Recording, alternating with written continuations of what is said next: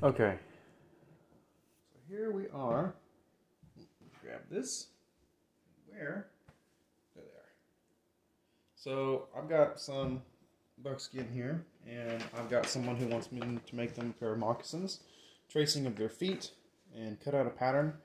I think this will be one of the videos I'm doing, making historic clothing. I said I'd do some moccasins, and I said I'd do some leggings. I'm not one much for sewing up shirts. I've done it once, but I'm not keen to do it again, so that's something I'm comfortable to trade or buy from other people. But moccasins are something that I can do pretty well. So here's a pattern and what it looks like. To create a pattern, let me... There we go. Okay, you can see where I've cut out moccasins from this hide before. There's another pair that got cut out up there. But basically, to create a pattern for moccasins, what you would need to do is, I usually will do it either straight on the leather or do it on plastic, or I'm sorry, a paper bag or a piece of cardboard or something. Something that's got a little bit of stiffness to it. But basically, all you need to do is stick your feet together, right, like this, and trace around your feet. So just take a pencil, trace the outline of your feet, stand just straight up. It's best to let somebody else do it, because if you're bending over, it could change the weight distribution on your feet. So just literally sit here and let someone trace around your feet. It doesn't take very long. And then step off and add about an inch to the outside of the pattern. So kind of smooth out the line, exclude your toes, do not do the gap in the middle of your feet. And from the widest point of your foot on the outside, draw a straight line and just add an inch to the entirety of that pattern, and then draw a straight line about an inch behind the heel. And that is the pattern for 1 foot, if you don't add ears into your pattern. And by ears, I mean the side flaps. So what you can see here that I've done is I've taken and I have drawn out the pattern onto the leather, and I've started on the process of adding some ears. But I just figured I'd show you what the process has been up to this point, and then catch you up now. So, drawing out the ears, usually I go about halfway along the, I'll cut them actually straight. These ones I'll cut straight. So go across, same deal. Just cut them out. I'll actually just draw this across. I won't worry about it until we're ready to cut. So there we are. So that's my pattern. I'm going to cut this out now. And you want your leather that you use for moccasins, you don't want, what did I say, the commercial hides, where like it's smooth on one side, like a finished side and a rough side. Don't get that. That is completely incorrect for the 18th century, and they won't feel very good on your feet anyway. So stay away from single-sided leather. I would stay away from commercial leather in general, but you really want brain tan. This is a very, very close, very close substitute to brain tan in my opinion. It's very, very nice leather. It's got the right springiness. So you don't want leather that you can stretch and it'll stay there. This leather's got some stretch to it, but it returns back to its original shape. And you can see, more importantly, it is, come on, suede on both sides, and it is super, super soft and fluffy. It's almost just like brain tan. If I was to smoke this, if you handed me one of these hides smoked, and a brain tan hide, I don't know that I'd be able to tell the difference right off the bat. I'd have to take a closer look, and you could tell, like you could definitely tell that it's not brain tan, but it would take you a minute. And so when you're just wearing it on your feet for moccasins, it's not going to be that big a deal.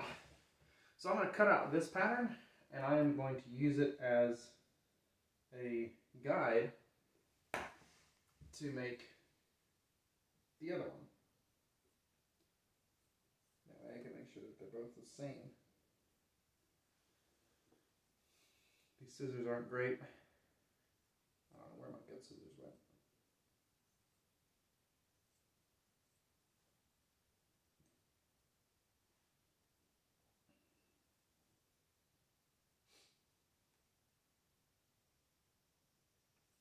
I always buy my scissors and kitchen knives and all that kind of stuff.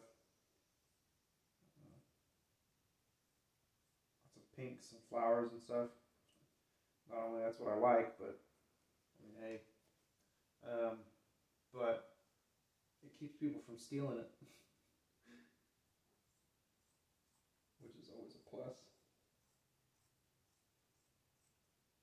Yeah, these scissors are junk, but it's not really going to matter.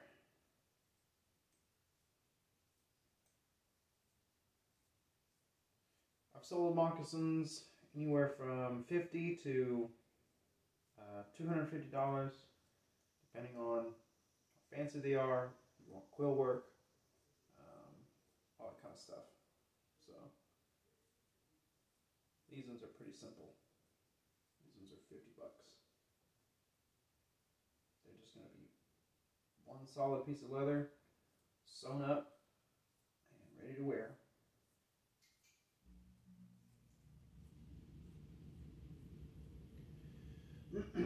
Sure beats the hell out of those really dumb looking Minnetonka type moccasins. I'm not even going to call them moccasins. They're just weird looking shoes. No offense if you have any, but it's more Minnetonka's fault than it is yours. Moccasin is an Algonquin word. The first use of it in European lexicon comes from the Pamunkey on the Virginia coast. John Smith is asking what things are. Same way that possum, raccoon, persimmon, pecan simon, or pecan. Sorry if you say it pecan, but it's wrong. But yeah, it's an Algonquin-based word.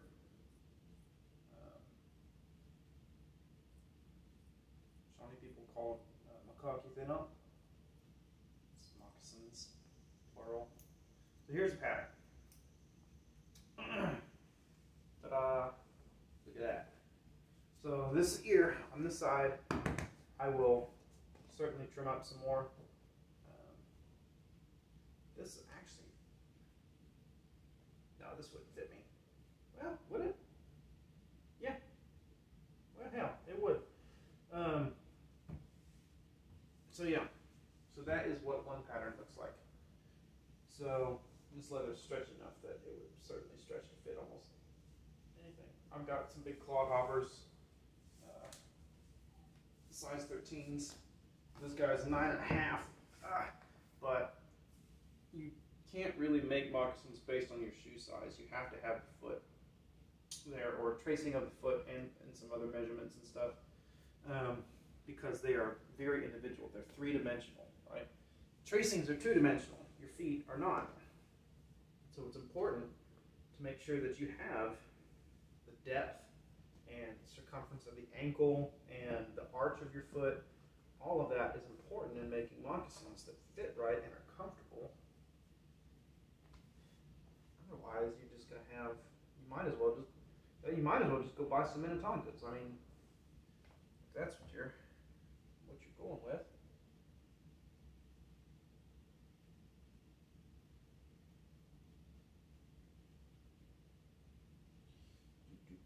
Get this all drawn up here. Okay. I just needed to add the ears on this side.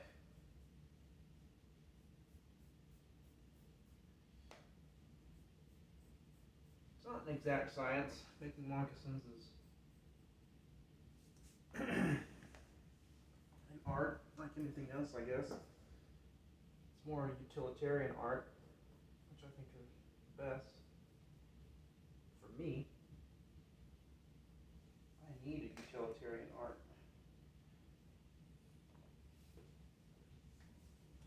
Now another thing too is the direction that you lay out the moccasins. You'll notice that these were both laid out in the same direction. They were both pointed the same way, as were the ones before them. And the reason for that is it's important to make sure that your moccasins are laying with the grain of the hide so that you take into account which direction the leather naturally wants to stretch.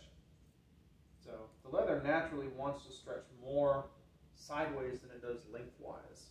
When you tan hides, you get a lot of that length stretch in there, kind of set. And when you make moccasins, you certainly do not want your moccasins to stretch lengthwise because you'll have floppy feet. You'll have clown shoes on. If they stretch widthwise, you can change that. You can take some. You can literally unsew the moccasin, shrink it back up. You know, like unsew the moccasin, take some material off, and then sew it back up, and it'll be fine. Or you make them super tight and let them stretch in, which is the ideal. So you make them super tight, let them stretch in, let them get some use on them, and then after that, should be good to go. Some people add soles to their moccasins. It's had 6 of one, half dozen of the other. I do occasionally, especially if it's requested. So if someone says, "Hey, please make me a pair of moccasins, I would like an added sole," then yeah, that's fine. I can certainly do that. But historically, most moccasins do not have an added sole in the eastern woodlands. And I would prefer them without a sole. My work moccasins currently, I love that I can say that. My work moccasins do not have a sole on them currently. My dress moccasins do. So they're quilled and walnut dyed and got deer tail cones on them. They're nice looking. So I want to make sure that they last a little bit longer. That's the great thing too about like our dress moccasins. The quill work is like kind of modular. So the ears, flaps on those are generally sewn on separately, rather than these, which are going to be like more utilitarian, more everyday kind of moccasins. The ears are just on there. They're just a single solid piece of leather. They're made very quickly. So it does not take long to make these moccasins at all. And sometimes it doesn't take long to wear them out. So you don't want to spend a whole lot of time on something that's not going to last you more than maybe 3-4 weeks. So, but by that time it's time to go hunting again. So what care you, right? Gives you something to do. Of course, men traditionally don't have any internal responsibilities, so we don't have any say within the house or the property, that kind of stuff. So our responsibilities are mainly external. Go hunt, go fight, go fish, go play stickball, be external delegates. So when our community votes and makes decisions, our elected representatives will go and deliver that information. But yeah, I mean, we don't really have much to do. So hunting and doing all this kind of stuff is like our sole responsibility. Providing for family, defending our family. That's really it. But we're not going to have a whole lot in the way of power within that community. So you have time to make moccasins. You have time to go hunt and do the things that you want to do. Some men choose to stay home and work out in the fields. Some men choose to be warriors. Some men want to do nothing but play stickball.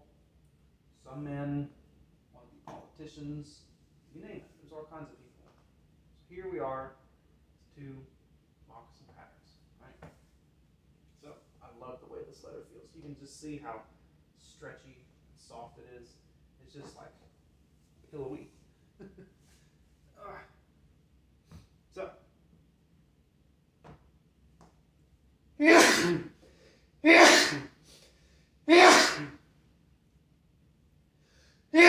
woo, one more. Coronavirus.